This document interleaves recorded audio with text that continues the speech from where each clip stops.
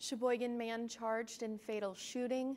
Sheboygan County residents invited to attend Sheriff's Citizens Academy.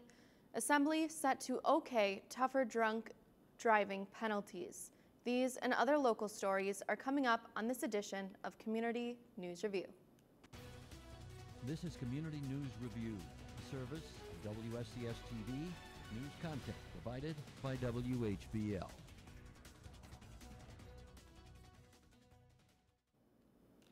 I'm Maddie Pfister, and this is Community News Review for Thursday, February 13th, 2020.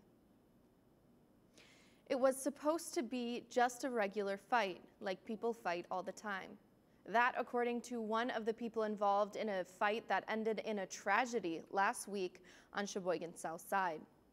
18-year-old Daniel Mares of Sheboygan was formally charged in Sheboygan County Court Tuesday with first-degree intentional homicide for that fight that ended in a fatal shooting last Thursday afternoon of 23-year-old Michael Kirsch.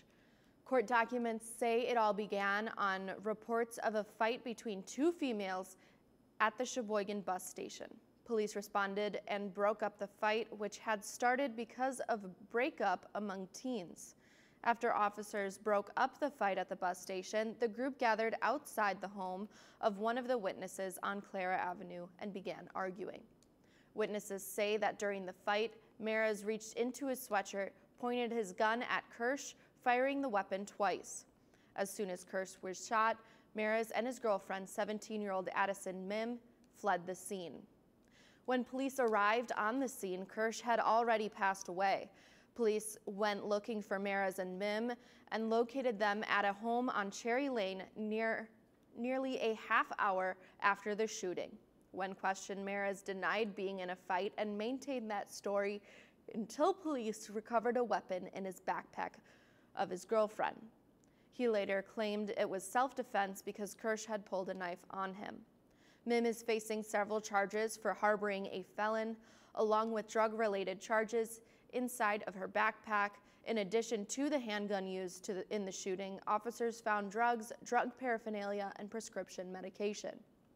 She is facing up to 10 years in prison and a $25,000 fine.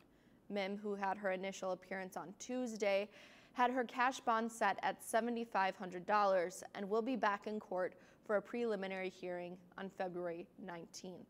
Mares is facing life in prison if he is found guilty, and he was expected to appear Wednesday morning for his initial appearance. They are both being held in Sheboygan County Jail.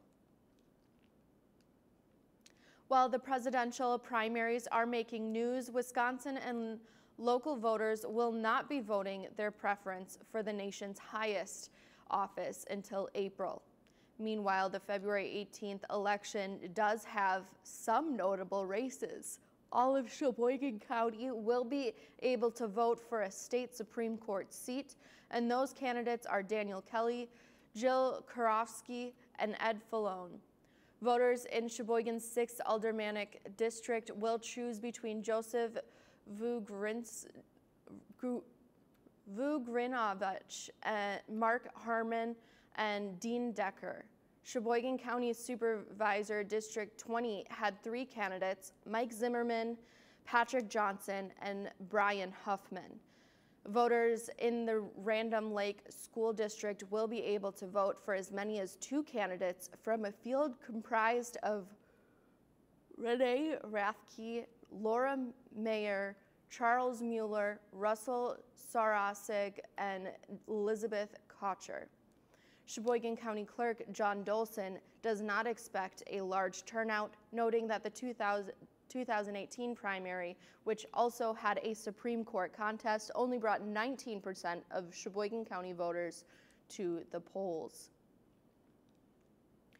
Residents across Sheboygan County can learn what it's like to serve in the Sheriff's Department by attending a Citizens Academy starting March 5th. While City of Sheboygan residents has their own academy through the Police Department, the Sheriff's Academy is open countywide to those 18 and older. Participants will learn the many facets of law enforcement through numerous hands-on opportunities while gaining a better understanding of how and why law enforcement serves the community as they do. The free sessions will be held for 3 hours on Thursday evenings for 11 weeks beginning March 5th, and applicants must be returned by March 1st. You can apply online or in person at the Sheriff's Office at 525 North 6th Street in Sheboygan. Applications, again, must be returned by 5 o'clock on March 1st.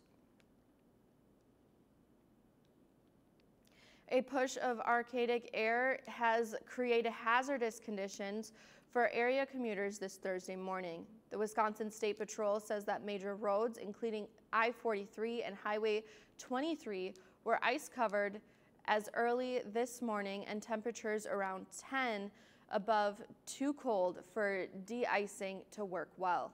Although snowfall was not enough to warrant an advisory, several accidents did result from the slippery conditions. While snow departs, the coldest air of the season moves in, and winds will be below 0 today and drop as low as 26 below tonight.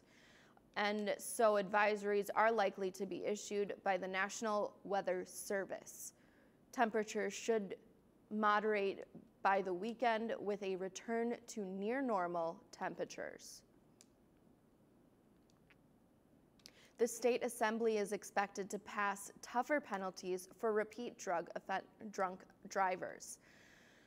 The bill would increase the minimum prison time for a 5th or 6th offense OWI charge from 6 months to 18. The Assembly is scheduled to take up the matter late Tuesday, and if it passes, it would then go on to the Governor Tony Evers' desk. Judges would be able to give lesser penalties at their own discretion, and the measure already passed the Senate on a voice vote late last year. While the measure is expected to increase operational costs at the state prisons, it does have the support of some key groups, such as the State Chiefs of Police Association and Mothers Against Drunk Driving, or MADD. The Wisconsin Tavern League has not taken a stand on the issue one way or another. And finally, as election season rolls on in Wisconsin, UW-Madison is getting back into the political polling business. UW Elections Research Center Director Barry Burden says they are partnering with the YouGov polling team to do polls in Wisconsin, Michigan, and Pennsylvania. Sometime around late February, you should see them in public, and I think it is going to be a really important data point as we look ahead to the primaries in Wisconsin on April 7th, Burden said.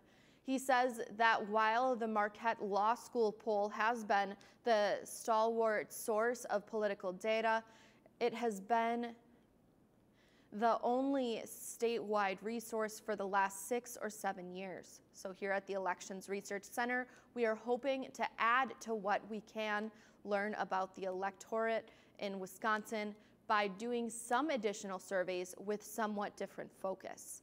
The UW poll will be an online survey, and the Marquette Law School polls relies on phone calls made to poll participants. And that is our report for today. Join me again on Tuesday for more local news and information on Community News Review.